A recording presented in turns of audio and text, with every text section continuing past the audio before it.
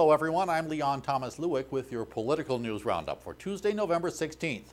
Guilty as charged was the verdict today against Congressman Charles Rangel of New York. A House ethics panel convicted the veteran Democratic congressman from Harlem on 11 of 13 counts against him.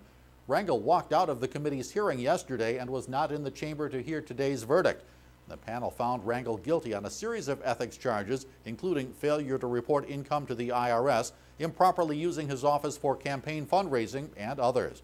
Rangel's 80 years old. He was re-elected to his 20th term in Congress this month. The full Ethics Committee will now consider punishment, which could include a fine or denial of congressional privileges, but would not include expulsion or imprisonment. On the other side of the Capitol, the two major parties decided in the Senate to leave their leadership in place. Democrats voted to keep Nevada Senator Harry Reid as Majority Leader and Republican Mitch McConnell of Kentucky to remain as Minority Leader once the new Congress is seated in January. Reid sounded a conciliatory note, saying it's not the Democratic way or the highway, it's not the Republican way or the highway. He said the goal was to fix the economy. Republicans did pick up 6 Senate seats in this month's elections, but that was not enough to take the majority from the Democrats. There was a big political about-face today from Senator McConnell. He said he would support extending a ban on so-called earmark projects.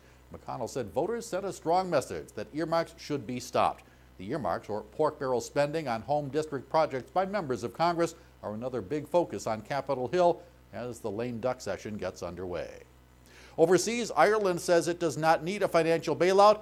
Other European leaders are not so sure. Fears about Ireland's government debt sent stock markets around the globe lower today. Irish Prime Minister Brian Cohen told Parliament, however, that the country has made no application for external support for its struggling banks.